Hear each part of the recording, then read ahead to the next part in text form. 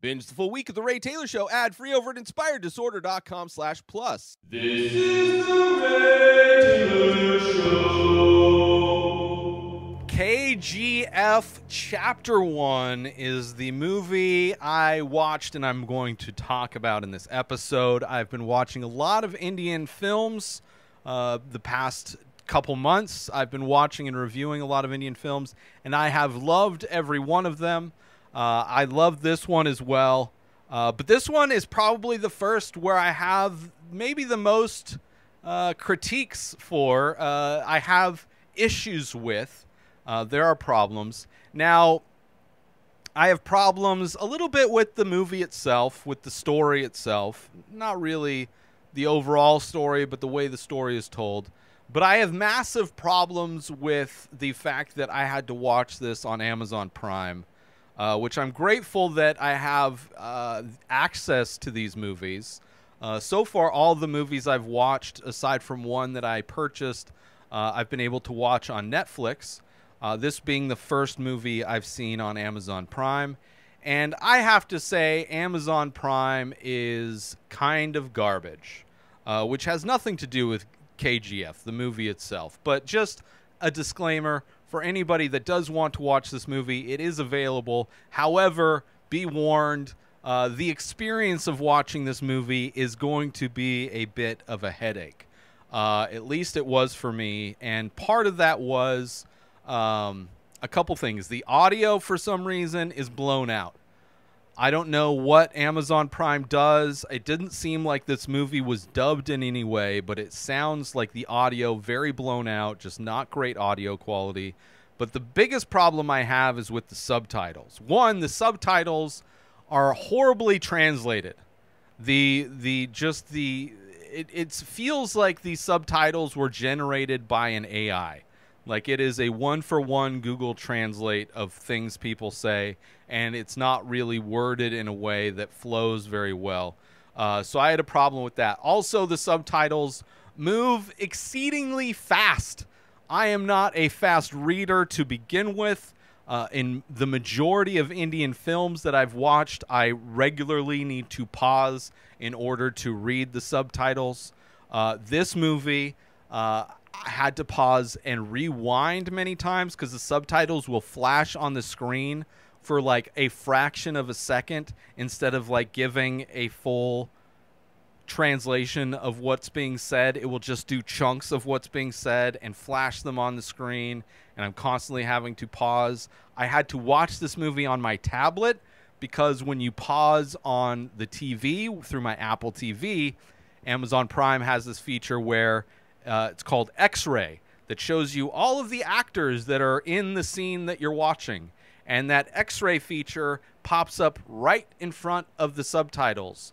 So as I'm trying to watch this on my TV and I hit pause so I can read what people are saying and trying to decipher what people are saying because the translation is so poorly done, I can't watch it. So I end up having to watch it on my tablet where that X-Ray feature shows up on the side.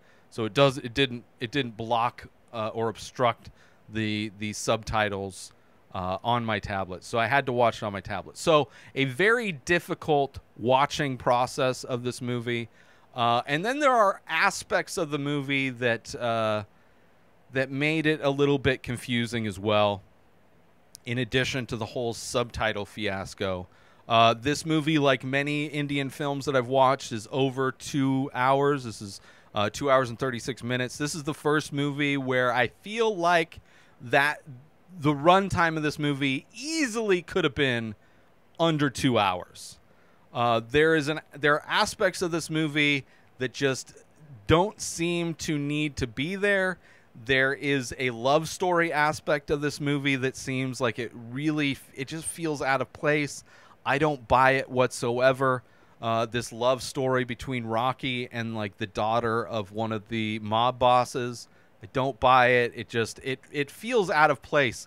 Like even the character himself turns into this like almost like Ryan Reynolds character where he's being jokey and like funny and like quippy and like it doesn't fit whatsoever. Doesn't need to be there. there's also a lot of layers of storytelling where it's like the movie starts off with like this guy telling this woman this story, the overall story, but even within the story there's like another interview that's happening. There's a lot of time jumps that are very confusing. There's just a lot of layers to this movie that don't seem to need to be there, that take me out and that make it a little bit more confusing, where I don't really know where I'm at in the story sometimes, which that could have been exacerbated by the fact that I'm constantly having to pause and rewind and read and translate the translation of the subtitles. So out of all of the movies, this one felt difficult to get through. However, I did love this movie. This movie really does pick up about halfway through the movie. It really gets to the meat. A lot of it is set up. A lot of it we're getting to know this character, Rocky. We're getting to see where he came from. We're getting to see him get to the place where things really feel like the rubber hits the road, where he gets to the mining camp, and things really seem like they take off. Like all of the stuff before the mining camp, it felt like it could have been edited down to like a half hour, maybe an hour. You know, just a lot of that stuff didn't really need to be there, but whatever. Once it got there, I really enjoyed it, and how this movie ends is amazing.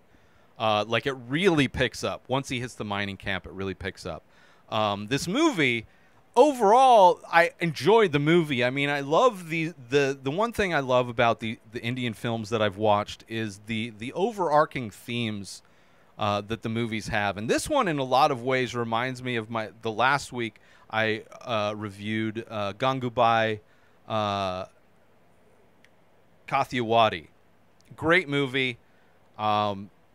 And a movie that similarly to this one, where it's kind of a rise to power, a character who's in some ways starting from a deficit and finding their inner power in order to gain power and influence. And in this movie, our main character is Rocky, which is not the character's real name, is a brand. Basically, like the way this guy structures his life is in order to maximize his potential at gaining power, at gaining riches, because that is what his mom's dying wish was, that he would die with power and wealth, because dying poor and like impoverished and powerless is a horrible way to die, and like you should gain success and early as a child. Like there's this thing where it's like if you beg for money, you get just very little money. But the way to get lots of money is to be in power, and people in power get a lot of money. So I really did enjoy the overall themes of the movie. I did enjoy the action in this movie. This is an action, crime, drama film. The action moments of this movie are amazing. The score that kind of signifies when the action's going to happen are like, get you, like, I'm like, yes. Every time I hear the score and I know the action's about to pop off, you get those amazing slow motion moments. I get so excited, because that is by far where this movie shines, is in the action moments. And then there's little bits of the side story, little bits of the main story of Rocky, his kind of philosophy that he learned from his mom.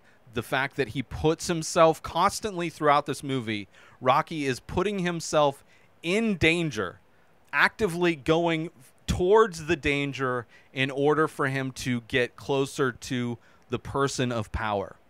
In every situation, even in the scene where, okay, I'm going to spoil aspects of this movie, obviously, because there's things I want to talk about it, but overall good movie. Aspects of the movie could have been changed, could have been cut out completely, and I would have been completely fine. Maybe in Chapter 2, the love story that is kind of part of this movie for some reason ends up making more sense. But the fact that she falls in love with him makes no sense whatsoever. I don't buy it.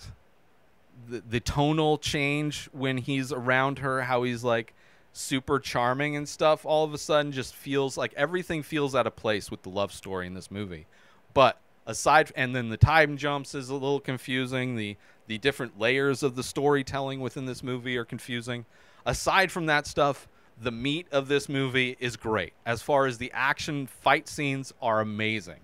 The overall story of it is amazing. So that aspect I like. But the first movie I've seen, Indian film I've seen, where it's like, I could see them cutting that stuff out. Which, like, love stories seem to be a standard, like every movie seemingly has to have a love story component.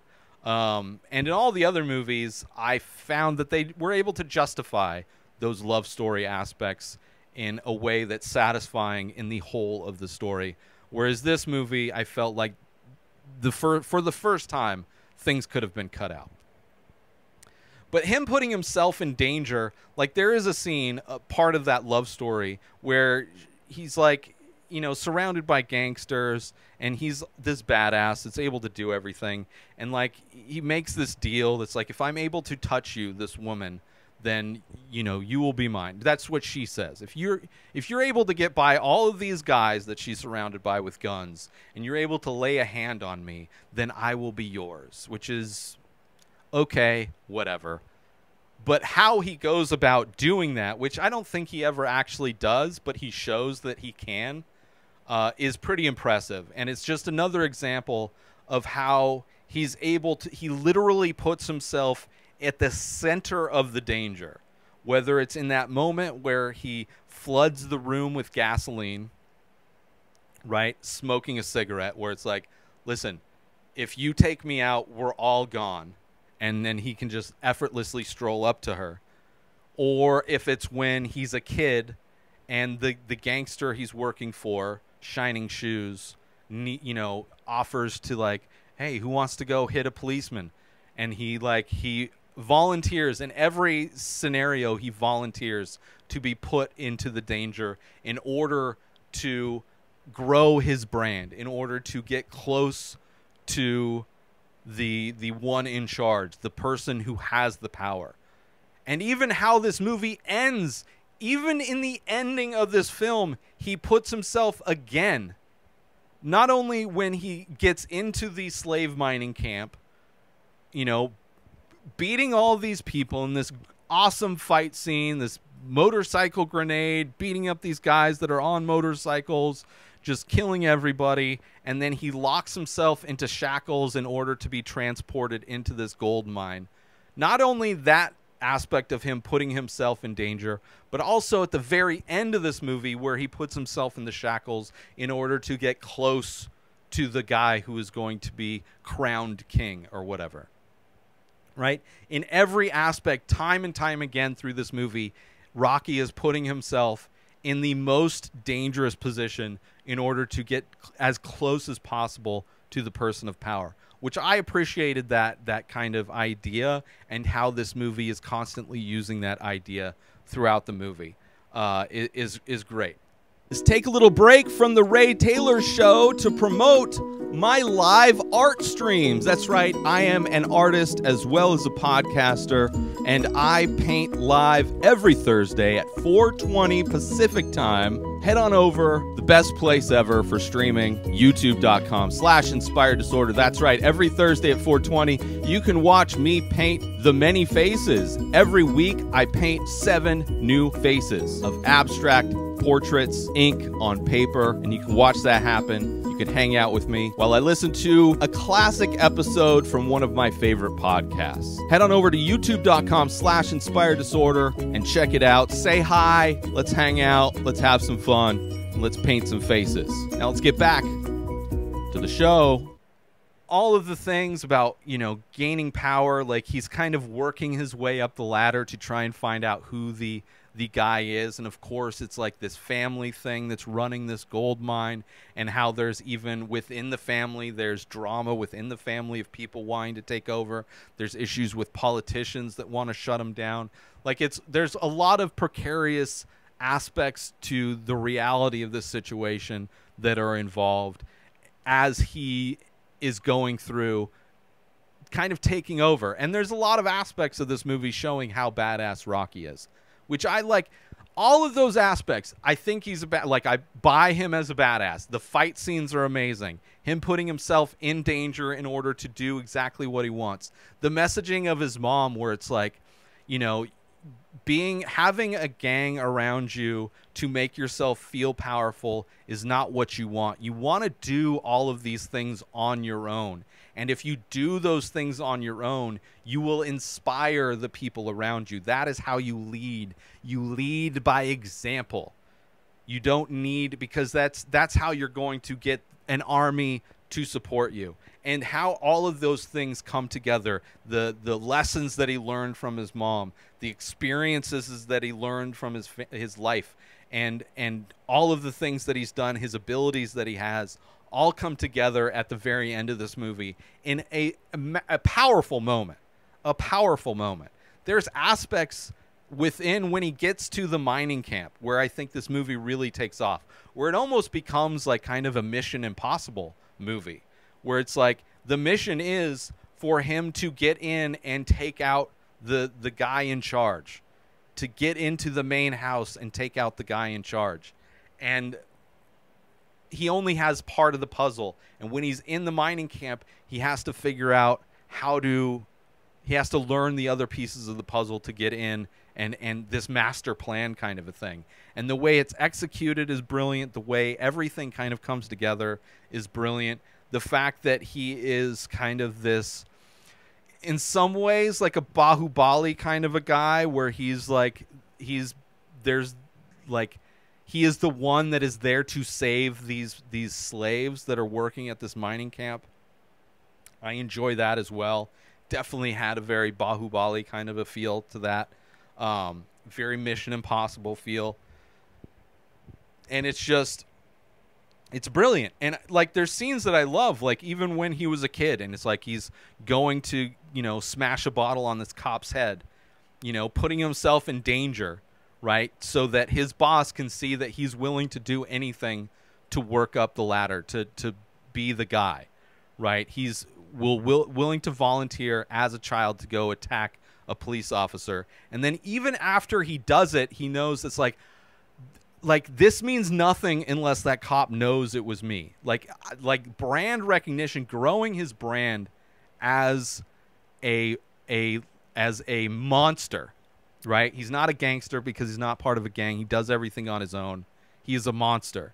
To grow his brand as Rocky being a monster, the cop needs to know. So not only does he run all the way back to where this cop is now like released his, you know, sent his coworkers after him, but like he smashes another bottle on his head. He's like, "You will remember my name." It is like there are some massively badass moments in this movie. Like definitely has like aspects of like Michael Bay kind of badassery, the action scenes, the kind of the I don't know. It's just amazing. And it really, like I said, picks up about halfway through when he fights all of the guys in the sand dunes with the motorcycles, and then you see him put the shackles on himself to sneak in as one of the newly captured slaves to go work in this gold mine. And it's like just another example of him putting himself in the worst possible danger, where he's going to be at this slave camp, 12-hour shifts, don't raise your head. The animals have the people in cages. We are, 12-hour shifts. We're working 900 feet under the ground. It is just like a hell existence. 20,000 slaves being, watched over by all these different guards.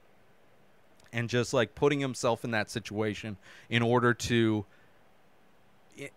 just get more intel on how to get into this place, and how he's able to turn everything around and get everybody behind him.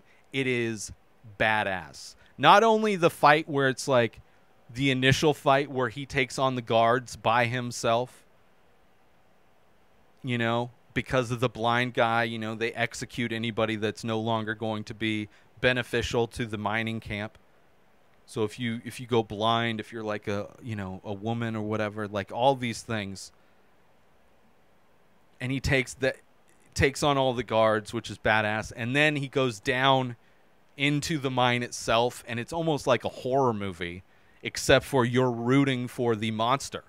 He is the monster in this horror movie, and the guards are the ones that are slowly being picked off in the darkness by Rocky. It's great. It's great. Let's take a little break from the show to promote The Many Faces. That's right, I am also an artist.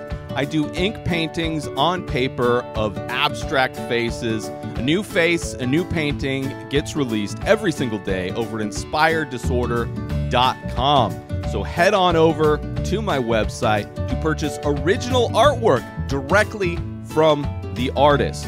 Also, there are prints available for select images. Head on over to inspireddisorder.com, buy original art, buy prints if that's your jam, if you want 8x10 prints on high quality paper.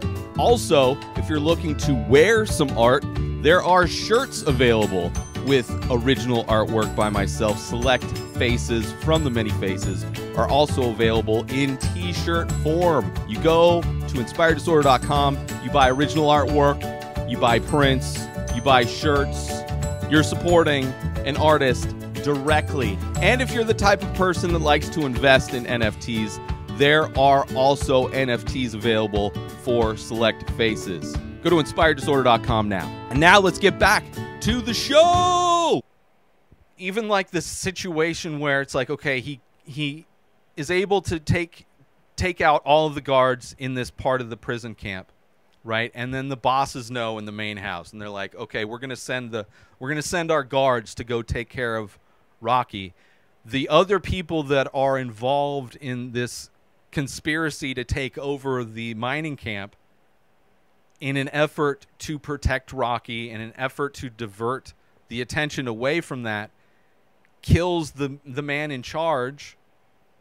To like everything, all of the pieces come together in such a great way to where even when the end happens, where you see Rocky again, what he does, putting himself as close to danger as possible, it comes out of nowhere, and it's brilliant. When you see like this ceremony that's happening for this guy who's going to be the new guy in charge to take over for the dad that died, he's going to be the new guy in charge of this, and there's this massive ceremony going on where he's beheading prisoners. And the slow motion of Rocky coming out of the water and the reveal of everything that just happened. It's like a moment where you're like, holy shit, he did. Of course. It's what he's done his entire life. That's how he got into the mining camp. It makes perfect sense. Like he broke into the house in order to shackle himself again. He went to the mining camps and defeated all the guards to shackle himself to get into the mining camps.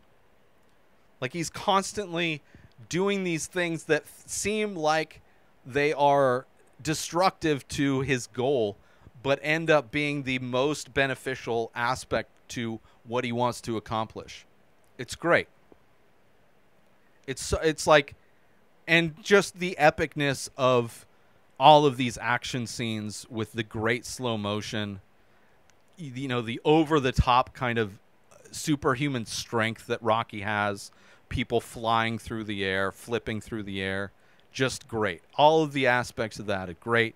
The other slaves that, I mean, it's clear that he is the one. He's like literally rising above all of the other slaves just by standing up tall. Like you can tell that he is the one, right? He is the prophesized one to save them all. And, you know, as far as like when they're trying to find out who the guy is who went into the information thing and checked on the map and all that stuff, and it's like clear that like who the guy would be that they sent in to infiltrate the slave camp. Like if you look at all of the slaves and you see Rocky, who's standing above all of them, who's like buff and strong and suave and all of that, and it's like, of course that is the guy. So that aspect, you know, whatever, it's an action. That part I was like, whatever. The love story did not care about at all. the fact that she's like crying over him dying, it just, I don't buy it. I don't buy it at all. It doesn't need to be there at all. When he first sees her and he's like drunk or acting drunk and like beating up everybody, and he's already referring to her as like, as if they're married. It's like, oh, I'm your brother-in-law. You're protecting your brother-in-law. You know, like, I mean, it's interesting, but it doesn't need to be there. Tonally, it takes everything out. When she's going with her gang to go track him down to beat him up, and he ends up beating up everybody and ends up being her driver as well, and they're driving along, and there's a woman with a baby, and she drops one of the muffins, and he stops traffic in order, like, you see that he has heart, and I guess that's the moment we're supposed to believe that she falls in love with him. It's like, oh, he has a heart of gold. It's like, okay, but none of that needs to be there. Doesn't at all, but whatever. I really did enjoy this movie. I like it. Really comes alive in the second half, you know, even the moments in the second half where it's jumping out of the story, it wasn't, despite the fact that they didn't need to be there, like all of that aspect of it doesn't need to be there, as far as the guy telling this woman the story and then the camera crew around him getting all invested in the story and like cheering on Rocky and all this stuff. Like, none of that stuff needs to be there. But it is what it is. I really enjoyed it. I'm excited to see Chapter 2. Apparently, there are more chapters that are going to be coming out of this story, this epic tale, apparently. But how it ends at this one is pretty great. And it's clear that he's not done yet. He's got his army of slaves. He is potentially in line to be taking over this gold mine. Maybe that's in the next movie, him fighting off the other people that have invested interest, the politicians and the other, you know, competing families and all this stuff that want to have access to this gold mine. But yeah, overall, it took a while to get into it. It was a tough watch, specifically at the fault of Amazon. But getting past all of that, I really enjoyed the movie, and by the end, I'm super excited to watch Chapter 2, which will be next week. So KGF, I mean, check it out on Amazon. Like, I know it's the struggle, the first part of it, but it'll start clicking, and hopefully maybe the device you watch Amazon Prime on won't obstruct the subtitles like it did me. And maybe you're faster at reading than I am. But it will pick up. It does pick up about halfway through the movie. And it's definitely a great watch from then on. And I'm excited. So anyway, check it out. KGF. New episodes of The Ray Taylor Show come out every single day. Subscribe on YouTube and everywhere our podcasts are found. Binge the full week over at InspiredDisorder.com/plus. Buy Ray Taylor Show merch over at InspiredDisorder.com. And follow the show on Instagram at Ray Taylor Show. Have a wonderful day, everybody. Peace out! Today is the day where you wake up and you realize that everything that you've been dreaming about, everything that you've been wanting, every goal and wish and hope that you've ever had can become real. Dreams can come true. What you manifest in your mind, you can bring to reality.